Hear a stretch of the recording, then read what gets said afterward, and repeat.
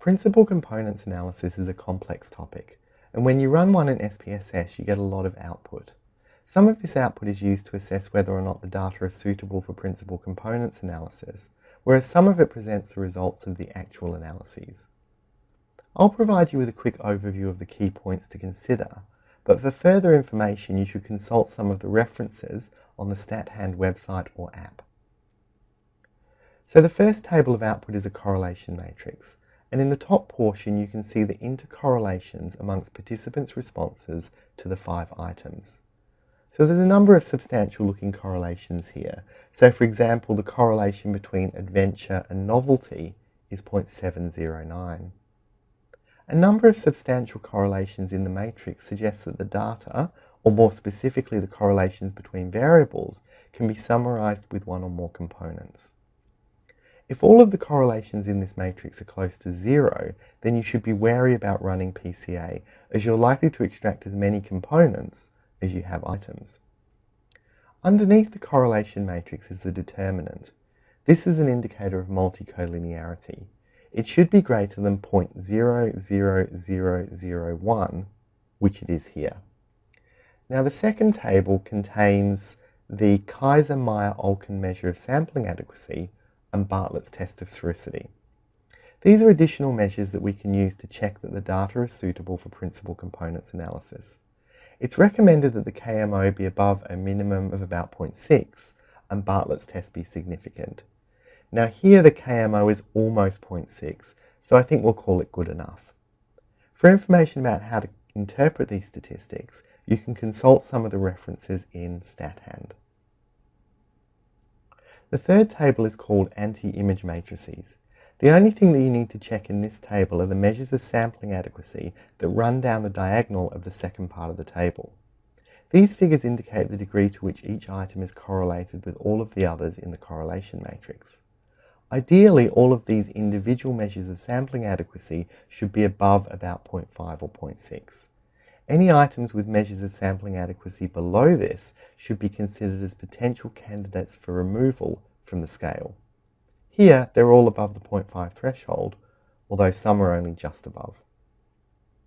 Now the next table, if we scroll down, is a table which reports the initial and the extracted communalities.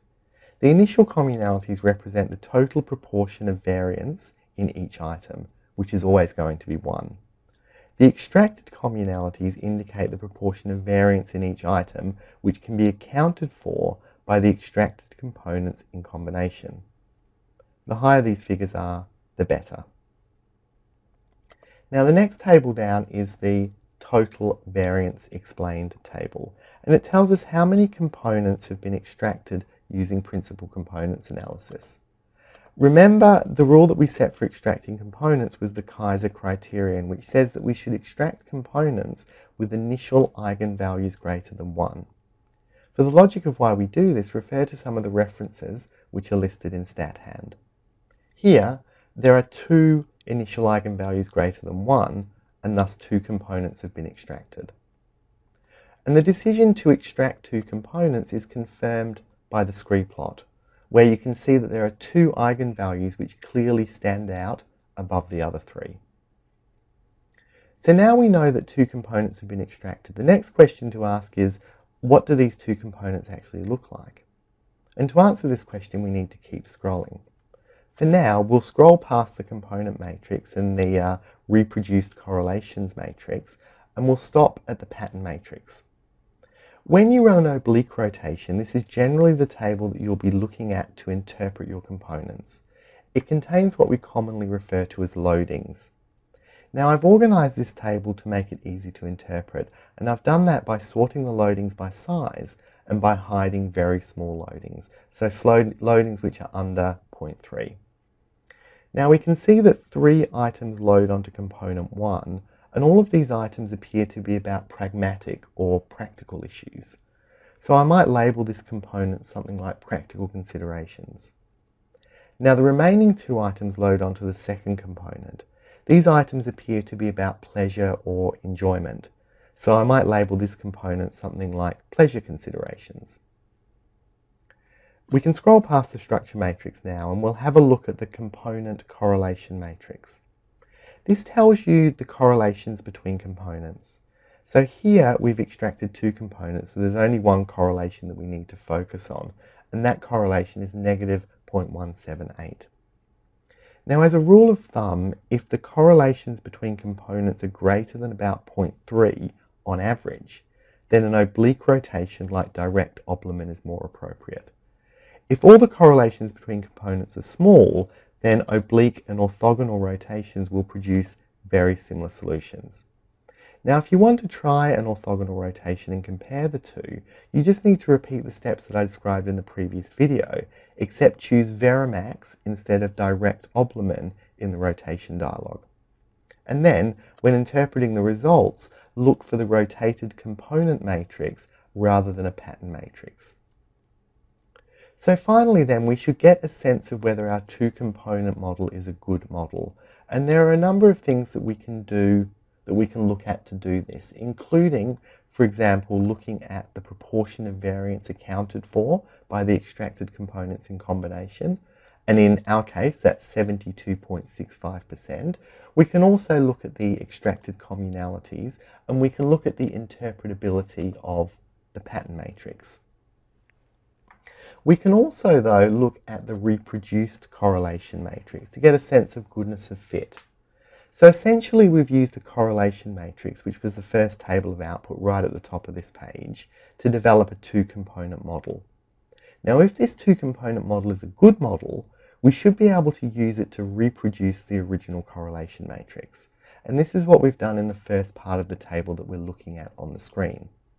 These are SPSS's best estimates of the correlations between items based on the two-component model.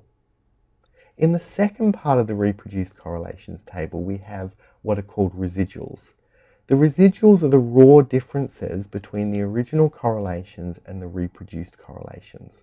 And the smaller the residuals, the better the model. Now, as a rule of thumb, we want the majority of these residuals to be trivial.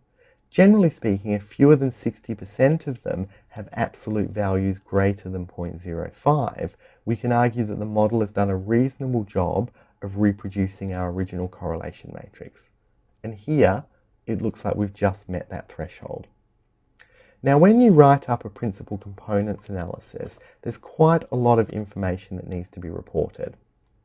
So in this case, what you would need to do is firstly explain how the 5 items were subjected to principal components analysis and that you used oblique rotation. And then we'd explain how we tested univariate normality and bivariate linearity, and there's advice on how to do this in StatHand. And we'd also want to report what we found here. We'd report on the checks that we looked at earlier in this video. So the bivariate correlation matrix indicated a number of substantial correlations.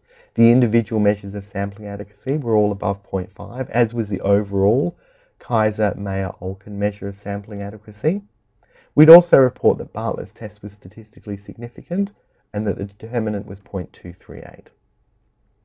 And we'd need to explain how two components were extracted and could, in combination, account for 72.65% of the variance in the data. And we then report the pattern matrix in a nicely formatted table and make sure that we named each of the components in that table. And we'd also provide some evaluation of goodness of fit. So making reference to any unusually low communalities, making reference to the percentage of redundant residuals, and so on. So as I've said previously, there's a lot that you need to take into consideration when running principal components analysis. Take your time and use the resources that you have available to you, including those that we have listed on StatHand.